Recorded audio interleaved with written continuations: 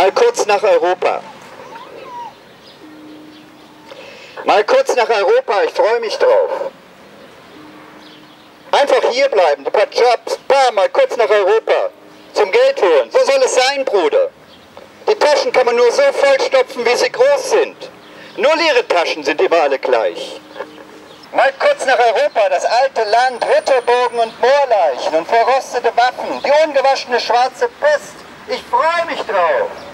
Mal kurz nach Europa, da sind die Städte nur halb so groß, mit einem Zehntel der Bevölkerung. Der Rest sind Grünanlagen, Ministerien und Autobahnen. Ich freue mich drauf. Einfach hierbleiben. Eine Bude am Rande einer Bude, meine Bude, irgendein Scheiß, was ihr wollt. Rimbaud hat Waffen verkauft. Die Liste ist endlos. Einfach hierbleiben. Sucht einen eingeborenen Wald von einer eingeborenen Insel weit draußen und mach ihr viele Kinder, das kannst du doch. Einfach hierbleiben. Ich werde Schnapsbrenner, mache Bier auf Hawaii und trinke selbst roten Wein und breche das Brot jeden Tag. Gott sei Dank. Einfach hierbleiben. Wenn das so leicht wäre. Ganz allein zu Hause in der Fremde. Ist das der Grund für die Fortpflanzung? Die Alien-Evolution oder die Schöpfung?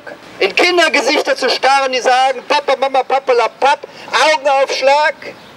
Wenn das so leicht wäre, zwischen den Häusern der Völker Asien und Europa, geraten in die Drift zwischen den Kontinenten Amerika und Afrika.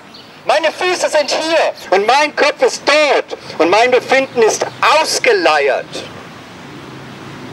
Mal kurz nach Europa, kurz nach Amerika, was ihr wollt, doch was will ich? Wie ein Reflex einer irgendwo anders gezupften Seite, meine Seele. Ich bin der neue Mensch, kosmopolitisch, irgendwo zu Hause wie ein x-beliebiger Emigrant. Ich bin der einzig wahre Wirtschaftsflüchtling, denn ich kann es mir leisten. Dank der pädagogischen Experimente der 70er, Harvard für Arme. So habe ich die Wissenschaft kennengelernt. Es gibt keine Lösung, keine Gerechtigkeit. Geheimnis.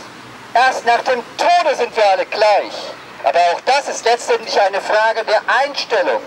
Denk mal darüber nach, wenn du Zeit hast und du es dir leisten kannst. Es gibt kein Geheimnis. Es gibt kein Geheimnis.